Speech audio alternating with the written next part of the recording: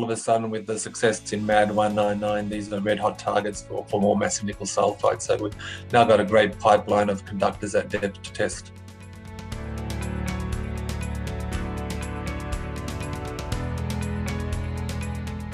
Well, hello, welcome to Assay TV. Today, I'm delighted to be joined once again by John Prineas, who is the Executive Chairman of St. George Mining. John, joining us today from Sydney. A lot of exciting news coming out of your Mount Alexander project in Western Australia over the last few months. I want to start off by talking about one of your recent holes, hole MAD 199 at your Investigators prospect.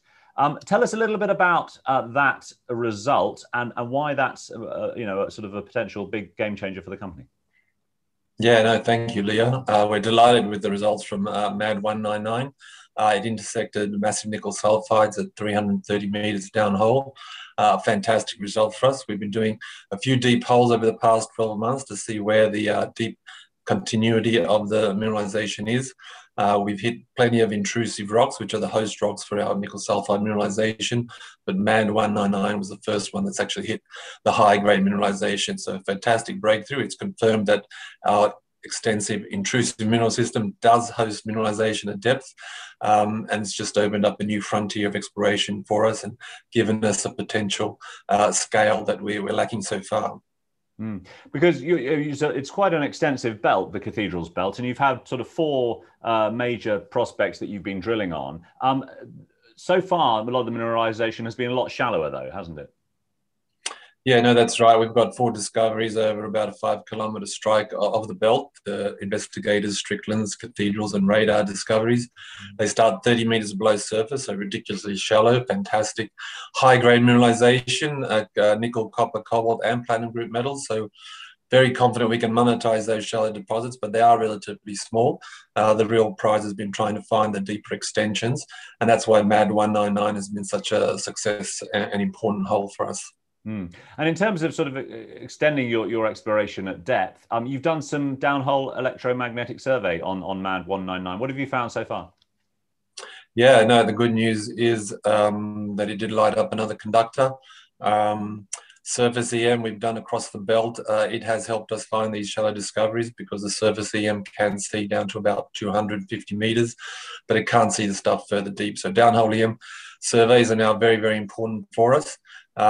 We do have some other downhole EM conductors at depth, and all of a sudden, with the success in MAD 199, these are red hot targets for more massive nickel sulphide. So we've now got a great pipeline of conductors at depth to test. And I think the conductors were sort of found at the same level that you were finding the mineralization. So it all sort of matches up, yeah. Yeah, no, we can try and map and interpret the intrusive network, and it sort of maps up with where the conductors are as well. So it's perfect exploration at the moment. So when will you have more drill bits turning in that area? The first hole we're doing is a 125 meter extension hole on MAD 199. So we're testing 125 meters down plunge. That hole should be finished very, very soon. If that hits some nickel sulphides, then we've got potentially a 125 meter strike length continuity of that mineralization, which would be absolutely fantastic. So stay tuned. The results should be out very, very soon. And also, you've been doing some work further to the west, I believe, in the Cathedrals belt at the West End prospect, doing some gravity survey there. What's that showing? Yeah, that's right. The surface EM at West End was not particularly effective. It's got conductive cover there, wet clays, which interfere with the surface EM. So we rolled out a gravity survey. The gravity will distinguish between the less dense granite and the more dense nickel sulphides and intrusive rocks. And it's highlighted a number of strong gravity features, which we think are going to be intrusive rocks and potentially nickel sulphides. So that's a great revelation for us. And it's also given us a number of great targets to drill. And when do you think you'll be able to get in there and do some drilling? Yeah, I think after we do this extension hole at MAD 199, we'll probably go over and test one of these gravity targets and try and see what they are. And in terms of sort of getting assays back and also getting hold of drill rigs, how's the situation looking at the moment? Yes, the market is a bit tight. Assays are a little bit delayed, but we all just have to be patient. And similarly with the drill rigs, there's a tightness in the market for drill rigs, lack of availability of drill crews. But we're making do at the moment, so we just keep chugging along. As you say, everyone just needs to be a bit more patient than normal, but the results will come eventually. In terms of the sort of metallurgy of what you've got there, a lot of people are talking about sort of the need for these metals such as nickel and stuff to be greenly sourced, with low energy and ease of processing. How's the metallurgy looking? Yeah, well, we have sulphide mineralization, not laterite, so it's wonderful sulphide mineralization. We've done some preliminary met work on it. We have shown that we can produce separate nickel and copper concentrates through a standard flotation process. So just using some reagents, we're not using any carbon intensive, electricity intensive process. So we're definitely green nickel. We're producing very high grades of nickel and copper with cobalt credits and very high platinum group metals as well. It's the kind of nickel that will be used for batteries, high purity stuff. And absolutely, and also you have the platinum group metals there with the potential time with sort of fuel cells and hydrogen production and things like that. Yeah, absolutely. Our platinum group metals are about 80% palladium and about 10% rhodium. Both of those are trading at historical highs, so really good, valuable mineralization. We think twice as valuable as a standard nickel sulfide deposit.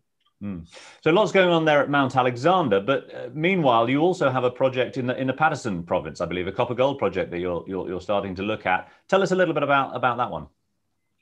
Yeah, that's been on the back burner while we got the heritage survey completed there to give us clearance to go and drill. That has just been completed, so we've got the green light to go and drill. We should be drilling out there first week in June. Our ground is next door to Antipa Resources, which has a joint venture with Rio Tinto. They've already made discoveries on that ground, and Rio Tinto, of course, has made the big Winu discovery about 50 kilometres to the west of us. We've rolled out geophysical surveys, aeromagnetic and gravity surveys on the project area. It has highlighted some very exciting geophysical signatures, which we think are very similar to what have led to the discoveries on our neighbour's ground. So we're very excited to be finally getting out there and drilling that area. And how many meters are you sort of planning in this initial drill program? Yeah, we've got 50 holes planned. All 50 holes were cleared by the heritage survey, so we're okay to go and drill all those holes. It's about an 8,000 meter RC program. Take about 2 months to complete, but hopefully we'll get some early indications, visual indications that we're in the right area. Fantastic. Well, lots of activity there on both of those projects to come. Lots of things for people to look out for. Thank you very much for joining us today and giving us an update on your projects. Thank you, Leah. Thank you.